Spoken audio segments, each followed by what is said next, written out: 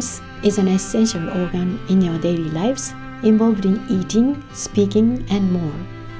Proper sensation in the mouth allows us to stay healthy and enjoy life, but unpleasant sensation in the mouth, such as strange taste or pain, can have a profound impact on our behavior and emotions.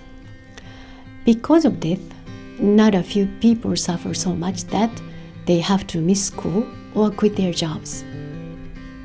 There is still a lot we don't know about enjoying food while our body is exposed to and perceiving various stimuli, such as large temperature changes, different object hardness, or irritants. Since their discovery, I have been focusing on temperature-sensitive ion channels, TRIP channels, and mechanically stimulus-sensitive ion channels, piezo channels, a subject for which the Nobel Prize in Physiology or Medicine was awarded in 2021.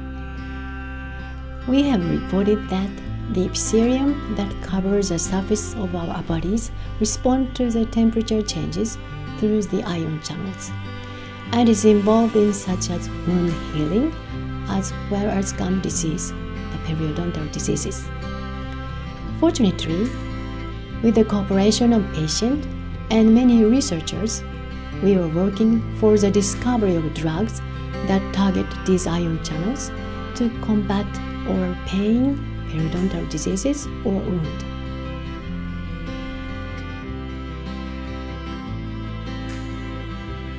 I have been conducting my research while raising 2 children. I was determined to continue the research that I enjoyed, but I was unable to stay ahead in a really competitive field. The experience of choosing a less studied research topic, but that could lead to new cures for disease, along with taking time to find a methodology that would produce results, has helped me get to where I am today.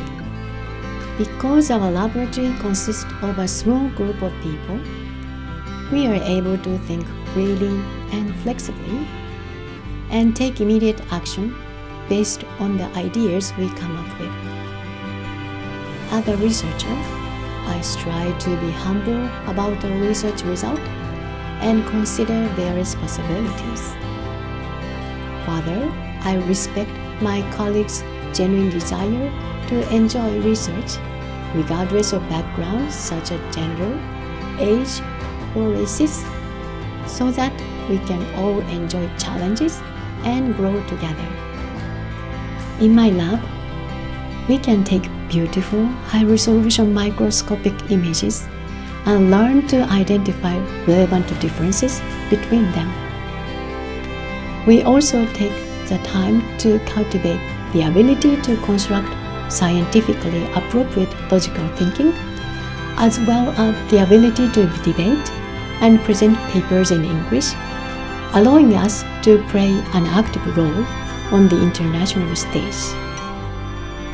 We will continue to train the next generation by MEX or JSPS-funded basic research to help solve patient problems.